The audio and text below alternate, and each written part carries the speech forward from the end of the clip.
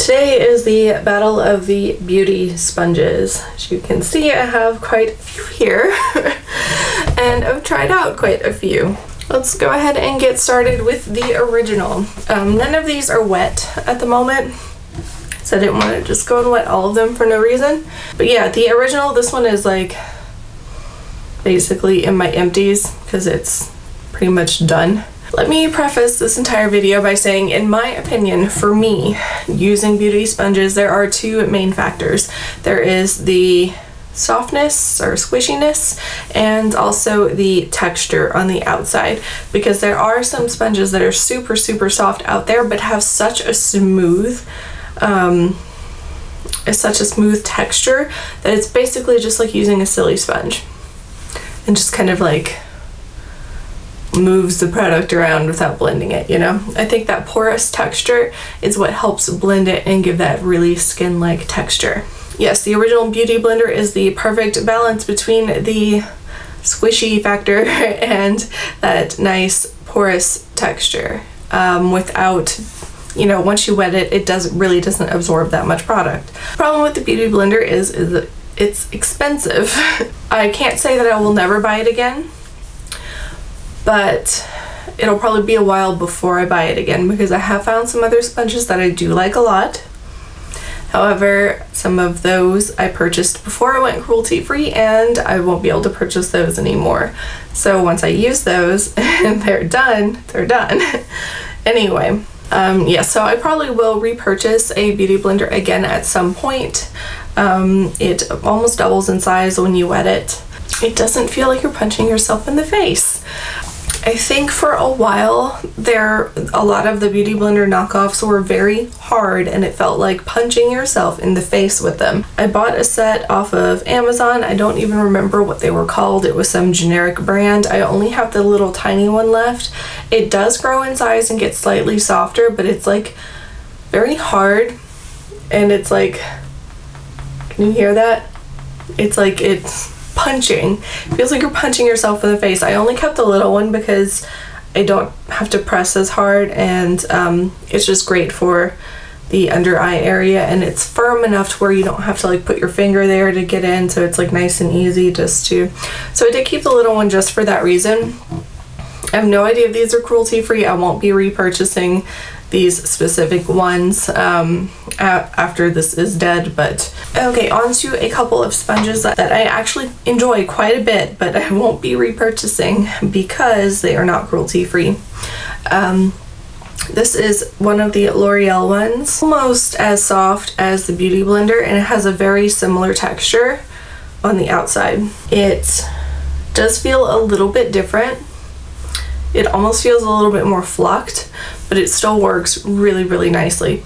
So if you're not cruelty free, I still encourage using other brands that are, but this one is a very good. See, there's a lot of squish to it, and it's got a really nice texture. So once this one's dead, I won't be repurchasing it, which is really sad because it's really good quality. Okay, next I have one of the Revlon beauty sponges. This one has a very unique shape, which I actually like. It is very hard. However, it does soften once it doesn't feel like it would absorb any water when you're holding it because of how firm it is, but it does absorb water and it does grow. See, there's almost like a ridge here, which is really great for getting under the eye and any small places, which is the main reason why I like it. It also has a really great texture on the outside, which helps to blend very well, and this large flat surface is easy to pat, which is nice because you don't feel like you have to bounce it, so it doesn't have that punching yourself in the face feeling where if you would use this end, it's like that would be very uncomfortable. But since there's such a large flat area, it's easy to gently pat with. So I do like this one as well. This one surprised me. I did not think I was gonna like this at all, but I do actually quite like it a lot. But again, it's not cruelty free, won't be repurchasing. Okay, now the closest thing that I have ever found to the Beauty Blender is the Flower Beauty Sponge. This is has got a great amount of squish, a great amount of pliability and softness, and it has also a really, really great porous texture on the outside.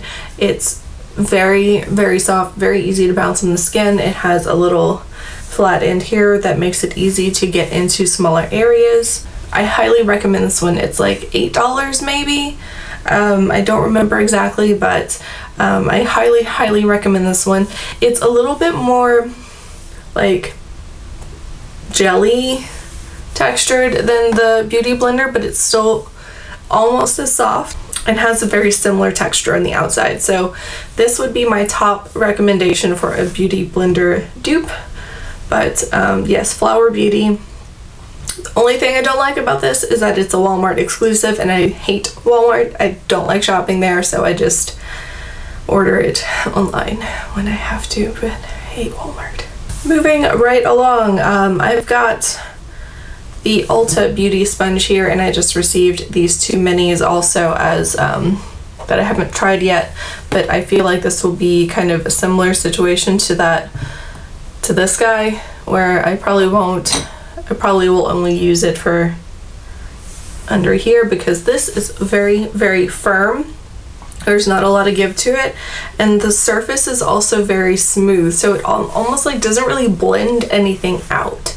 So that really sucks, and it's like punching yourself in the face when you try to use it. And I'm not even like doing it very hard. So since the surface is like so soft and smooth, it doesn't like, it kind of does like what a silly sponge does. It just kind of moves the product around, and it doesn't really blend it in very well. So unfortunately, I don't recommend the Ulta sponges. Okay, I have the Eco Tools sponges here. These I'm kind of on the fence about. I like them and I don't like them. They are much harder. They've got a similar firmness to, actually, they're sort of an in-between firmness of these two guys. But the texture on it is really nice. So using this large one is good because it's got that big flat surface and you don't have that punching sensation. But using this smaller one is kind of a little bit uncomfortable sometimes, but it does have a really great texture on the outside. So it is really nice.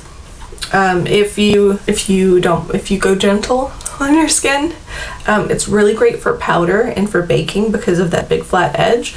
So this has its merits. I am on the fence about it. It's not my favorite, but it's definitely not my least favorite. And finally, I have the Real Techniques sponge here.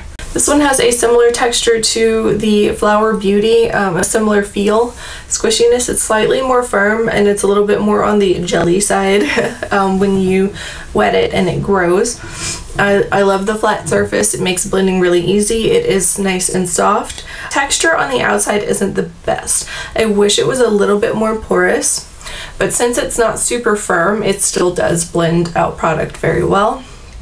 But I wish it was not quite as smooth. This one's okay.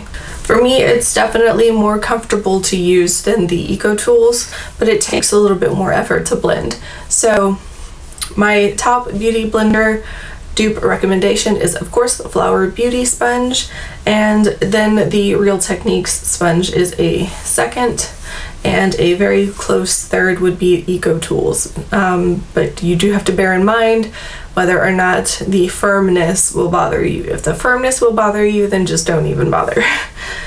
Same thing with this. If the less porous surface will bother you and a little bit more effort for the blending will bother you, then don't bother with this. But yes, the Flower Beauty sponge I highly, highly recommend. And that's all of the sponges that I have tried so far. That is all I've got for you today, so thank you so much for watching. If you are new to my channel, please subscribe. It really means a lot to me. It's super helpful. All of my social media links are listed down below as well, and thank you so much for watching. Until next time.